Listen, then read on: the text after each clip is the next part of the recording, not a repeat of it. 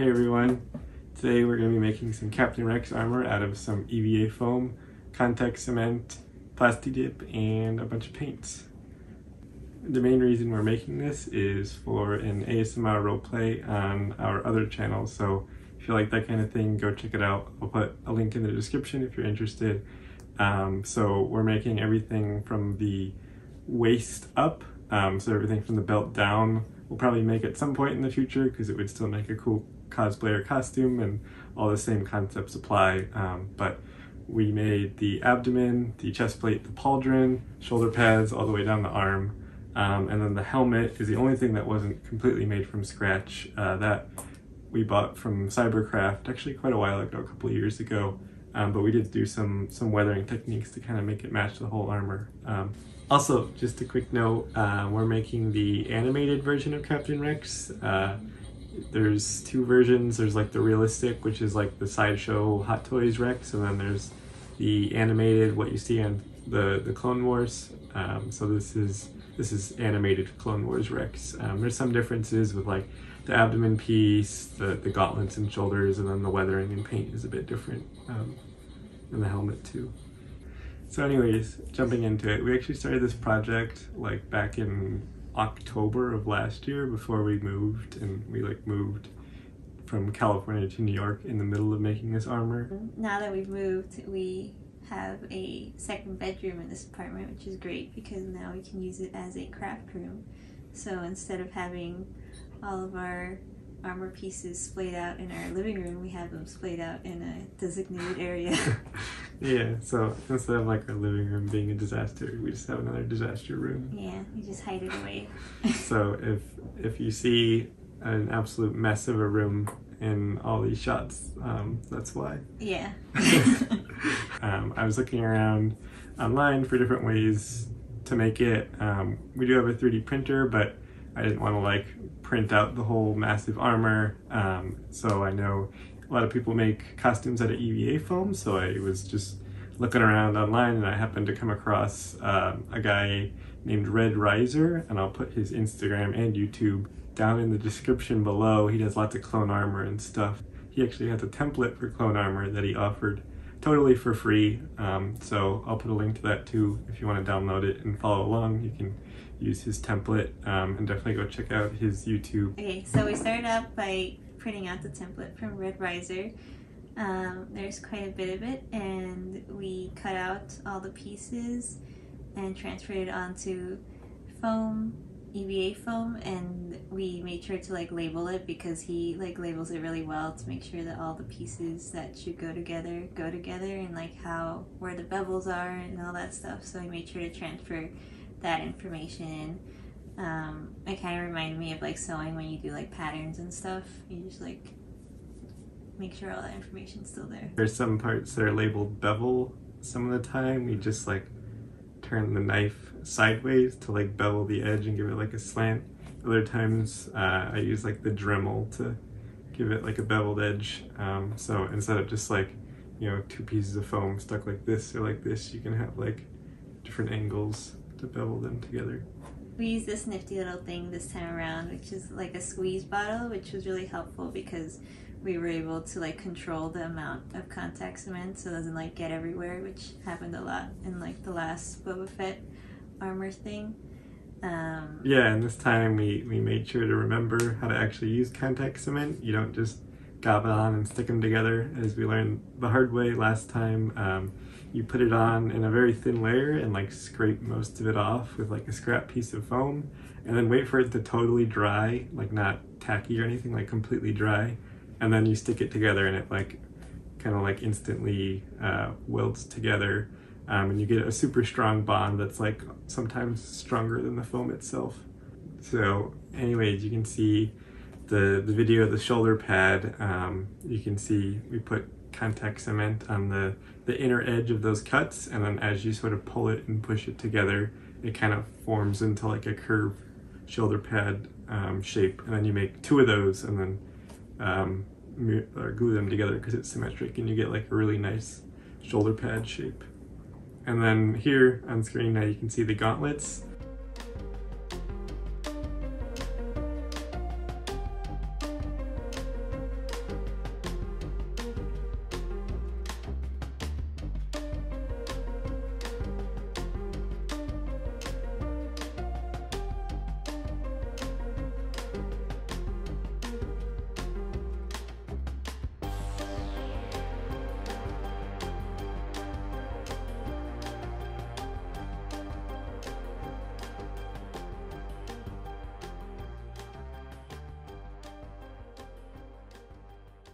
It's all kind of the same concept. You just sort of follow the guide, cut along all the edges, bevel what you have to, so like kind of cut at an angle, and then glue it all together with contact cement. And here you can see both the gauntlets on a lot of the joints that were like kind of had more stress, like the ones that like sort of held like tight contours together, and like in a lot of the chest plate where there's like a lot of things kind of pulling on each other. I used E6000, which is like a flexible glue, but it's like much longer drying than contact cement, and I went on the inside of the armor and just laid beads along all the joints to like really reinforce them and make sure none of them came apart. We have like the abdomen, and we beveled the inside. Put contact cement and then like squeezed it together to get that like kind of outline on the... Yeah, so it looks like it's like indented in. Yeah. So like it looks like it has like the appearance of like an indent inside, so you get like the silhouette and the shape of the armor and the abdomen. And again, like the shape of the pattern also kind of like pulls it in to make that shape as well. So, and then you know, Clone Armor and Captain Rex has like these, or at least the animated version has like these ridges that run on the abdomen up and out. And I found a technique online if you want to make like ridges or grooves.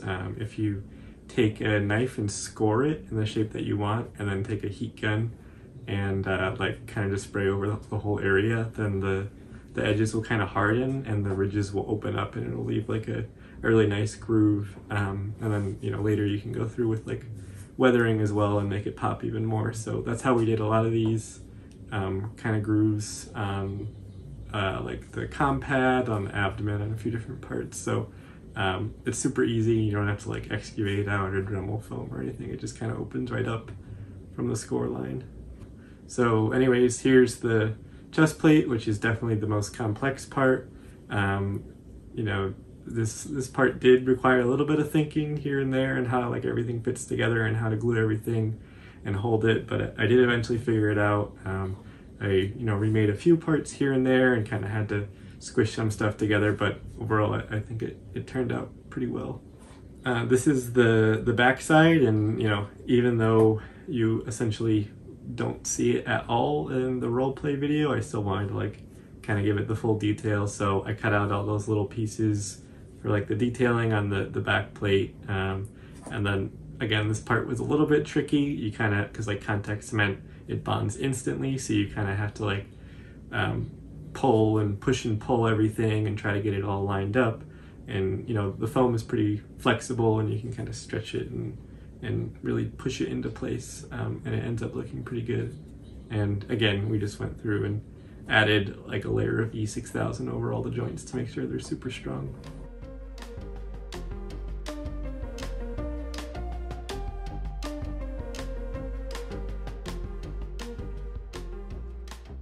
Okay, and then here it is joining in the front piece and the back piece. So again, it's just contact cement along the edge and push it together, and you can see it pretty much instantly bonds the two sides, and you get super nice bond. And on his original template, he actually has the sides open with like magnets, but I discovered I can actually fit down inside of it by just closing those up. So your mileage may vary on that. Kind of tested out, like we taped it together and made sure I can get in and out of it, and when I could, we just glued it up. But so, you know, just check for yourself if you want to make the armor. The next step in the process is dremeling the whole thing. So, you know, you can't always get the foam perfectly aligned, and you always get like misalignments, and you get like kind of oddities and all like issues with the foam and whatnot. So essentially, you know, I just took a Dremel, as what most people do with the barrel sander, and just smooth out the whole surface, remove any imperfections, kind of level everything out. Instead of like, you know, misaligned foam, you can get like a nice smooth surface. And then the next step after I Dremeled all the ridges down was to use a product called Quick Seal, like a kind of like a household silicone. You use it to like seal up edges and whatnot. but it's sandable and it happens to work pretty well for armor and stuff, so you can kind of lay a bead across the edges and use like a little bit of water and like your finger or paper towel and just smooth out all the edges. So, you know, again, things don't always end up perfect with the foam, but with Quick Seal you can get in all the nooks and crannies and get like a nice smooth surface and like bevels and fillets and everything. And as part of the process is really just like helping out the finish and before we start putting on Plasti Dip and everything, so make sure you have like a smooth base to begin with. Here's the pauldron. Again, this part was pretty easy compared to like the chest or like the gauntlets.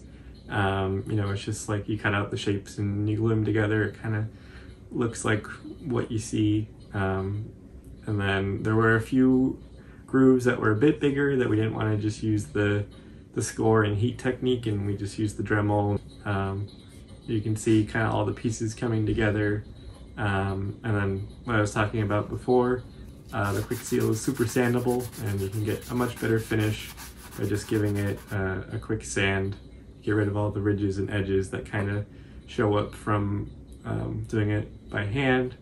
And then for the pauldron, I can't actually get my head through the armor with the pauldron on, so we took like pretty strong magnets that we got off Amazon, and we glued it on the inside of the chest piece and on the inside of the pauldron in place, and it snaps on pretty well and it's pretty secure. And that's like all the kind of armor smithing done, and you can see now this is like the first fit test. As far as what I'm wearing underneath it, it's literally just a like black turtleneck and black glove liners that we bought on Amazon. So it's nothing fancy. You know, you can buy it for like 20 bucks total. So now it's time for painting, and we started with Plasti Dipping everything. That's me, the respirator, and we initially we're gonna make a paint booth in our craft room. Unfortunately that did not work out at all. I think it's probably because the room is like too small. The overspray just ended up filling up the whole room, and we probably would have poisoned ourselves in the process. So yeah, begrudgingly ended up going to our fire escape to do all of this, and hopefully our landlord doesn't see this, because I don't know if I can actually do this. You know, so for Plasti Dipping, you should heat up the Plasti Dip before you use it. Like I think it's like for 10 or 15 minutes. I forgot how long. I usually like leave it there for a while I start putting all my gear on. So yeah, you just put it in like a warm, like in a container with warm water, and then just like put in the can in there, and it really like helps like loosen up the Plasti Dip so it doesn't like clump up or anything while you're using it, which really helps with getting like a great finish and everything. Oh. And we ended up using our light fixture in our living room as a hanging apparatus, which proved to be very useful. And then we started painting it white. We used this Rust-Oleum satin paint and primer white. In the beginning we weren't actually sure if we wanted Plasti Dip, mostly because of the failed paint booth and time constraints. We felt bad that this video was taking forever, so we were gonna skip that whole part, but then we realized that it's kind of like an important step to prime and have like a rubberized finish before you actually put in like the paint. So here are all the pieces painted, hanging nicely from our handy dandy chandelier. And now it was time for the airbrush, which was very exciting. I've never used an airbrush before. So we started off using it with the pauldron by painting those sections blue, and I masked everything. We used the Vallejo Air model paint set. You can use, you know, pretty much any model paints in the airbrush, but the nice thing about the Air is that they're already thinned down, so you don't have to worry about thinner. So we're, you know, still beginners with an airbrush, so we didn't want to have to like mix and match a bunch of stuff. So just getting like the Air set right off the bat, and we can just kind of put it right into the thing, and it worked without much issue. Yeah, we kind of got like a basic like color set, that made sure to include blue and white, and had some nice weathering colors. So we mixed like blue and white a little bit to get this nice like blue color, trying to like match it towards like the helmet that we have now. And yeah, so we just masked all the parts that didn't need to be blue. And oh, I would suggest that when you do this to mask like all of it, like how the gauntlet is masked right now, like anything that's not blue to just completely tape over, because when we did the shoulder pads I didn't mask it completely and there was some blue overspray that I later had to go over with white.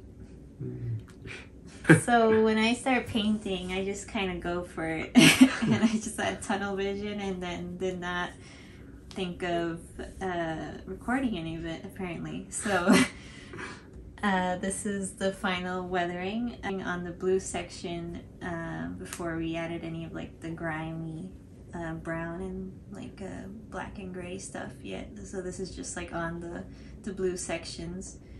So since we were doing the Clone Wars Captain Rex, this is how, like based on the reference pictures that I've taken, this is kind of like how it looks. So for the weathering for the blue section, I used like a thin brush with white paint to go over to make like little fine scratches, and I used the airbrush for like the bigger sections to like bleed into like the blue, so it looks like the blue has been like fading away after like countless battles. And in order to like make it not like just like a big blob of just like airbrush radius, I went in with like a dry brush with some white paint so that it gave it more of like a scratched off paint feel. Oh, and then I used the fine brush to add the tally marks on like the hands and the gauntlets too. So then here I added the brown weathering, like some brown and grays. A lot of the helmet had a lot of like brown kind of grime weathering, so initially I was just using like black and like white to like have like a gray feel, but I added the brown so that it would like match the helmet more, have like I guess like more of a mud feel. So anyways, for the blasters, Captain Rex's 2 DC-17s, it's not too complex. Essentially they just glued a bunch of foam together and then followed a template from SKS Props. I'll also put a link to their channel down below. They have like a nice kind of like reference picture of a DC-17.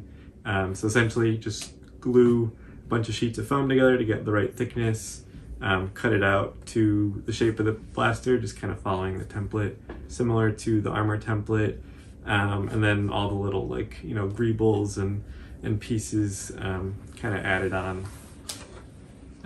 So yeah, here's the blaster. You can see it's not too complex. From the shape at the back, this little round piece is just like 2 foam circles that I cut out. And the way I make these is just like use a compass to, you know, draw a circle onto the foam, cut like an octagon around it, and then just use a Dremel to like round out the edges until you get like a nice circle. And there is a mistake on this. I didn't realize looking at just at the template, because you know, just like a flat image, you can't tell if these are embossments or like engravements. This is actually supposed to be in, and I put it out, but I don't think anyone's noticed yet. So I'm telling you right now. I do realize that this part is wrong, and there are a few details that like I just didn't include here and there because you know, they're not in it super long. I think this is something that might work a bit better 3D printed, or a little bit faster 3D printed, because you just lay it on a bed instead of like all these big complex armor pieces.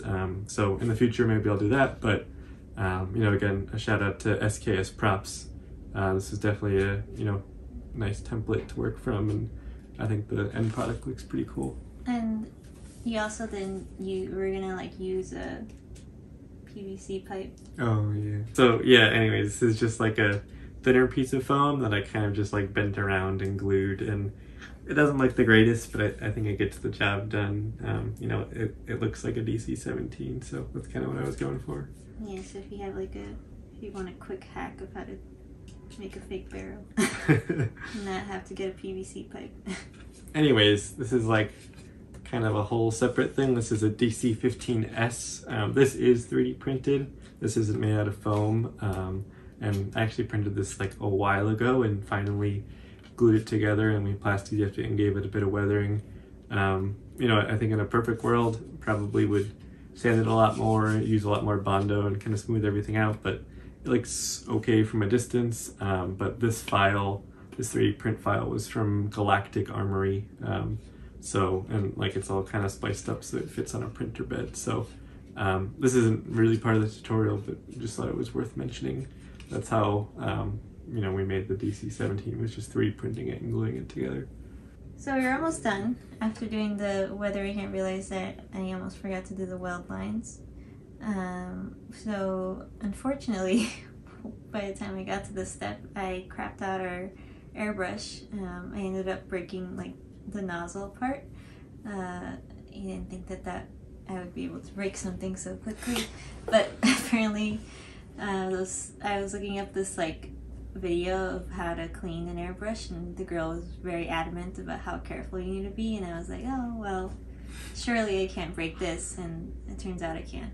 So I ended up doing this part with acrylic and like just a paintbrush, and you know, I thought it was gonna look really bad, but I feel like on camera it doesn't look that bad, and I think it does match like the weld lines on the helmet. I just basically did like a light blue and then put a streak of white in the middle to like give it that effect of the same like weld effect that it has on the helmet.